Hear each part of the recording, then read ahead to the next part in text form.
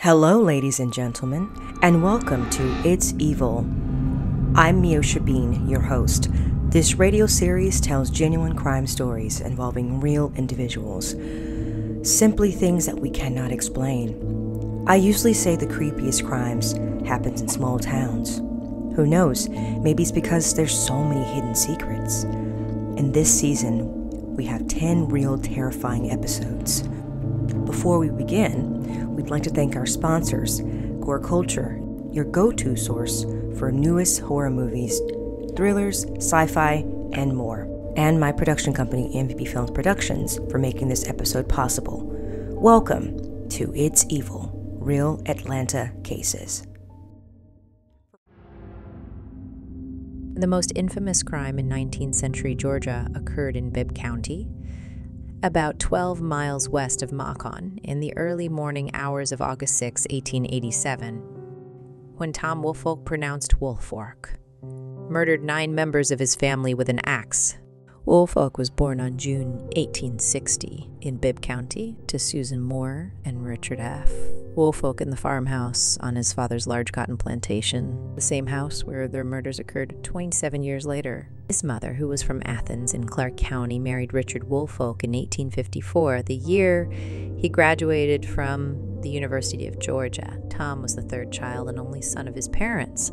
Shortly after his birth, Tom's mother died, and he and his sisters were sent to live with a maternal aunt in Athens. Tom's father, a businessman and landowner, remarried in 1867, and shortly thereafter, Tom moved back to Bibb County to live with his father and new stepmother, Mattie Howard, at his father's farmhouse. Tom Woolfolk was quarrelsome, and those who knew him thought he was a sharp, cunning, dissipated, unscrupulous fellow, and very perverse, obstinate, eccentric, and Georgia Bird, a young woman who married Woolfolk but left him within 3 weeks and later divorced him, said that he is not crazy. He is the meanest man I ever saw. There is nothing too mean for him to do. Woolfolk hated his stepmother and strongly disliked the 6 children born as a result of his father's remarriage. His ill will toward his father's new families heightened by the belief that they stood in the way of his inheriting his father's properties. On Saturday, August 6, 1887, 9 members of the Woolfolk family were brutally murdered with an axe. Tom's father, 54. Tom's stepmother, 41. Their 6 children, Richard Jr., 20. Pearl, 17. Temperance West, 84. An aunt of Mrs. Woolfolk. The only inhabitant of the farmhouse not slain was Tom Woolfolk, who before daybreak sought help from neighbors, claiming that his father's family had been murdered and that he had escaped death only by jumping out a window. Woolfolk then returned to the house before anyone else got there. He later claimed that he moved from room to room to confirm that Everett's dead, and that he heard the unknown killers exit the back way, slamming the fence gate behind them. He then washed himself and flung his blood-stained clothing down a well. Within hours, several thousand people had rushed to the Woolfolk home, and a coroner's inquest was held on the spot. Suspicion immediately focused on Woolfolk. He had specks of blood in his ears. There was a bloody handprint on his leg. He behaved oddly, showing no emotion about the tragedy and appearing more apprehensive than grief-stricken, and his explanation of why he alone had survived seemed unlikely. There was no evidence of forced entry or theft. The coroner's jury therefore concluded that Woolfolk was the murderer. But even before the verdict was rendered, the sheriff had quietly conveyed Woolfolk to jail to prevent the angry crowd from lynching him. The murders electrified Georgia and the nation, and were the subject of immense newspaper coverage, including an article that appeared on the front page of the New York Times the day after the slayings. Much of the press coverage was sensationalistic.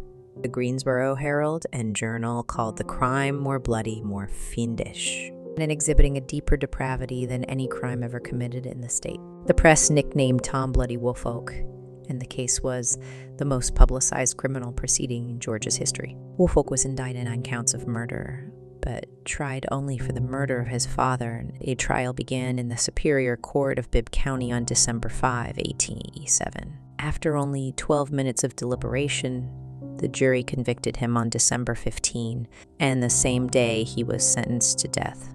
On February 11, 1889, however, the Supreme Court of Georgia granted Woolfolk a new trial because the trial court had permitted the introduction of damaging but inadmissible testimony, and also because it had done nothing when during closing arguments courtroom spectators referring to Woolfolk had shouted, "Hang him. Hang him." After the Supreme Court decision, Woolfolk was granted a change of venue. The retrial began on June 3, 1889 in Perry, Court of Houston County. On June 24, after deliberating for 45 minutes, the jury convicted Woolfolk, who was sentenced to death the following morning. At his retrial, as at his first trial, Woolfolk made an unsworn statement to the jury denying guilt. At both trials, however, the evidence of Woolfolk's guilt was overwhelming. Tom Woolfolk lies buried near one of his sisters at Orange Hill Cemetery in Hawkinsville in Pulaski County. His tombstone is almost illegible and was recently repaired after being vandalized. His 9 victims are buried in 2 rows of the graves topped by red brick overlays in the family plot at Rose Hill Cemetery in Macon. The individual graves were originally unmarked. Sometime after March 2005, headstones were placed on each grave. A marble step leading to the grave site contains the name Woolfolk. Story number 2. 8 people, including 6 Asian women, are dead following a series of shootings at 3 massage parlors in the Atlanta area Tuesday evening. The shootings are the latest acts of violence against Asian people living in the U.S., which have risen significantly in the past year in large part due to racist rhetoric. While authorities have yet to determine a motive in this latest attack, the fact remains that 6 Asian people are dead as a result, and this compounds fears the community faces on a daily basis, advocates say. The group Stop AAP Hate has recorded 3,795 hate incidents against Asian Americans and Pacific Islanders since the beginning of the COVID-19 pandemic in March 2020, with women victimized at more than twice the rate of men. This latest attack will only exacerbate the fear and pain that the Asian American community continues to endure, Stop AAP Hate said in a statement. The first shooting occurred Tuesday evening at Young's Asian Massage Parlor in Ancorth, about 30 miles north of Atlanta. 5 people were shot, 4 of whom died. Atlanta police responded to a robbery about an hour later at Gold Spa in northeast Atlanta, where they found 3 women dead from apparent gunshot wounds, according to a statement. After hearing shots fired from another business across the street, they found another woman shot dead inside of aromatherapy spa. Robert Aaron Long, a 21-year-old Georgia resident who is white, was arrested in connection with the shootings and charged with 8 counts of murder and 1 count of aggravated assault. Cherokee County Sheriff Frank Reynolds said his office was able to identify Long from surveillance video footage of the shooting in Acorth and put a call out on social media.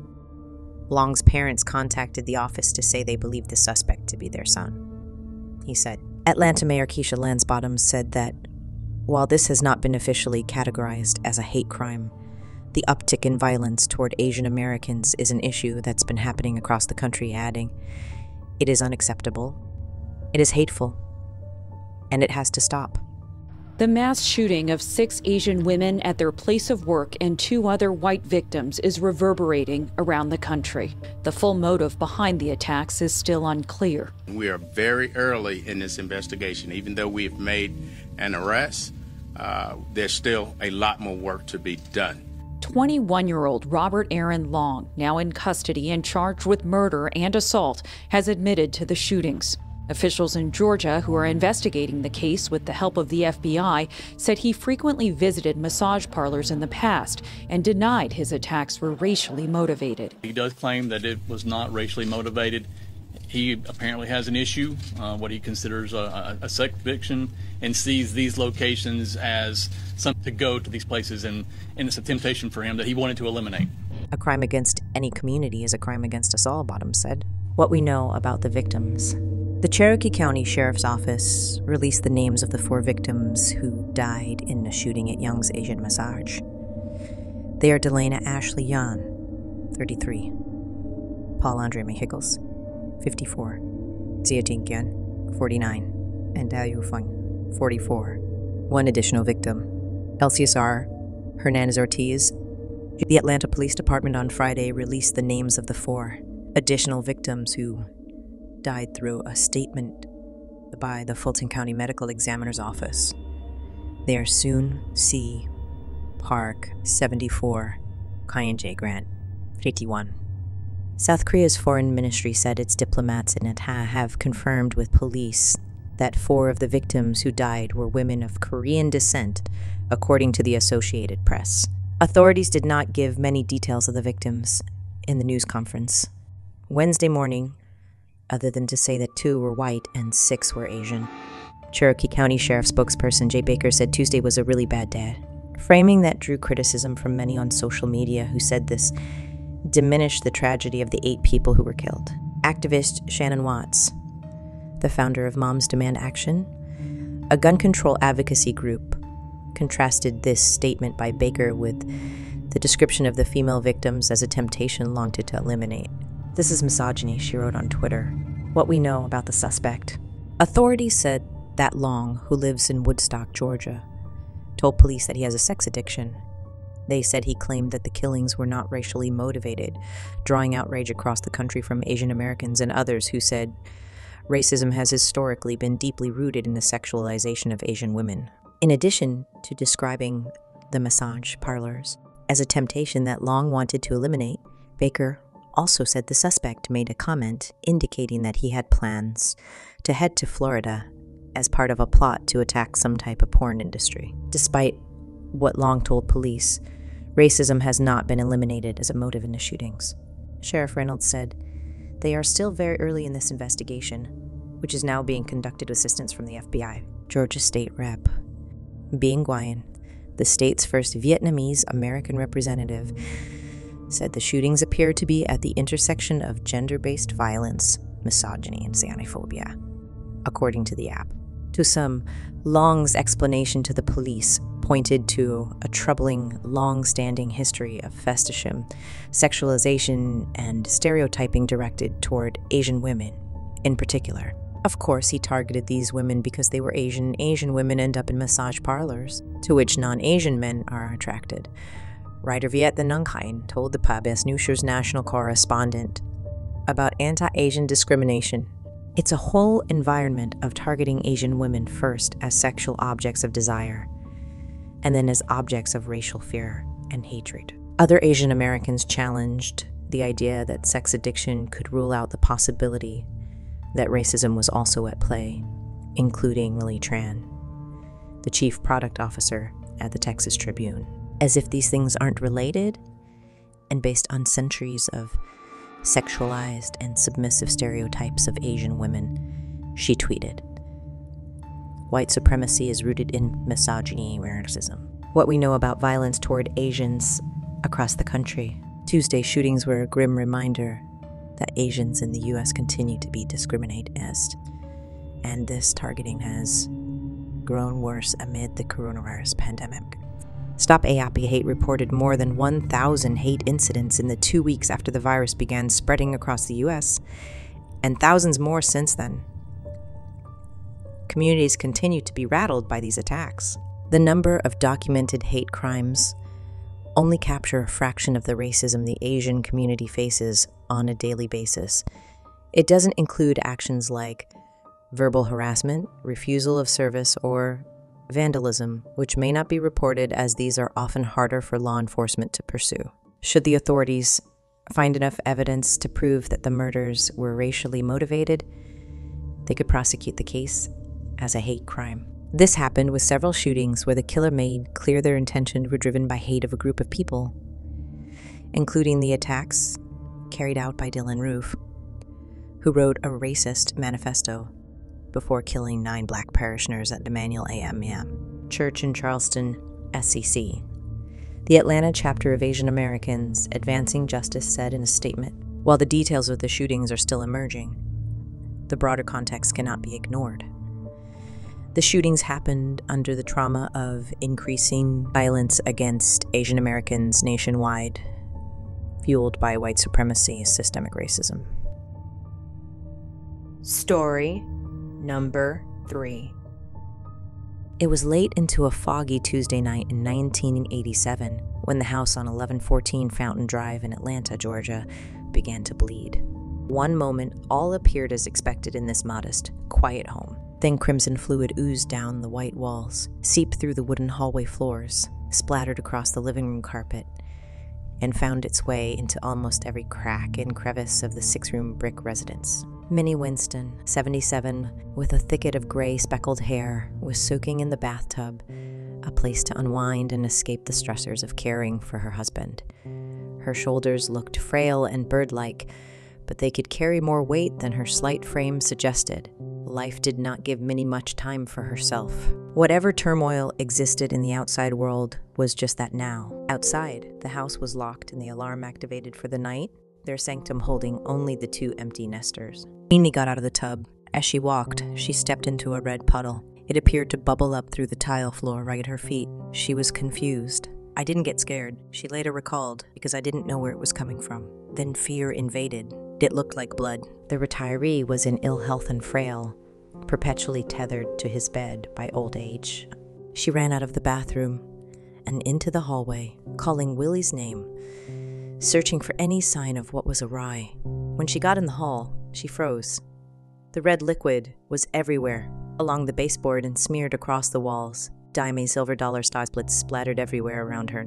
That's when a geyser of blood shot through the wooden floor, projecting out as though the home had nicked an invisible artery, further spreading and painting the hallway wreck. She made it to Willie's room. She shook him awake. Come look at all of this red stuff coming out of the floor. By the time Willie got out there, puddles had settled like a still red lake. As husband and wife stood gazing in astonishment, so began the case of a house of blood that remains unparalleled in both police and parapsychology files, a fault line between a family's tranquility and the perpetual violence of a world torn apart. Brenda Dipple, 28, had come to Atlanta from out west, where the Texas native had studied community health at New Mexico State before switching her focus to police science. Her father had been a daredevil paramedic with a rescue crew in Texas, helping wayward souls stranded on mountains and hiking trails. Despite her relative youth, Brenda now had a chance to help people in another way as a lab technician on the Atlanta Police Department's Major Cases Squad. Her role may not have been glamorous, but she could help find justice for victims who had been deprived of their voices. Most cases for Brenda and her fellow lab techs were routine, and many were grim. As a blood tech, her energy was channeled in careful observation and collection of samples, cultivating an eye for droplets and patterns that might be missed by the most experienced detectives. But this day in September brought something far stranger. In the middle of the night, the late shift homicide squad had been celebrating an officer's birthday with cake. Downtime was not typical for the AP of the year. The city had seen a spike in murder, a result of the flourishing drug trade and growing poverty that nearly tripled from the year before. A telephone cut into the office chatter. When the detective closest to the phone answered, confusion clouded his face. Blood coming down walls. But there's no body. The detective on the phone briefed his colleagues. An elderly couple called the fire department. He says there's blood everywhere, but no sign of a body. One of the detectives present, Steve Cartwright, who would document his reaction to this in interviews, police records, and a later memoir, Diary in Blue. How did the couple explain it? Asked Cartwright. The other detective shook his head.